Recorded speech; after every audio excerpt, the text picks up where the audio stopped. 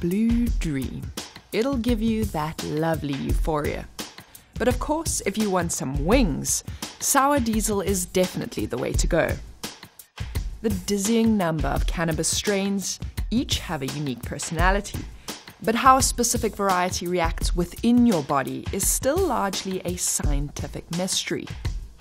That's partly because marijuana is still a Schedule I drug, which makes it pretty difficult to research. We had this anecdotal evidence. We knew that some of the compounds were useful. Now it's time to get serious about it and to understand what those compounds are so that we can really put it to good use.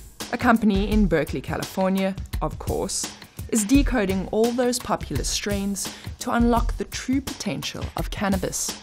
Steep Hill is a cannabis analytics lab, and what that means is that we are interested in identifying basically everything that we can about cannabis. The lab does quality control for dispensaries that want to be 100% sure that their product is safe. It tests for pesticides, for instance, and determines if mold or fungus has infected a sample. And then there's the chemical profiling that we do, which is important to be able to do accurate dosing and to determine, whether or not a particular strain even has the compound that you need. Some strains are high in THC, some strains are high in CBD. Those are two examples of compounds called cannabinoids, but there's another class called terpenoids.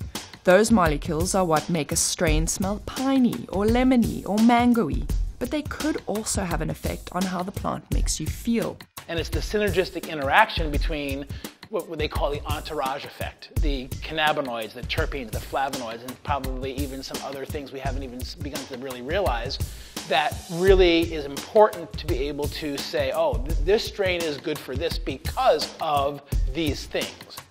Once they know more about the chemical makeup of each strain, genetic mapping could allow Steep Hill to work with breeders to improve their strains.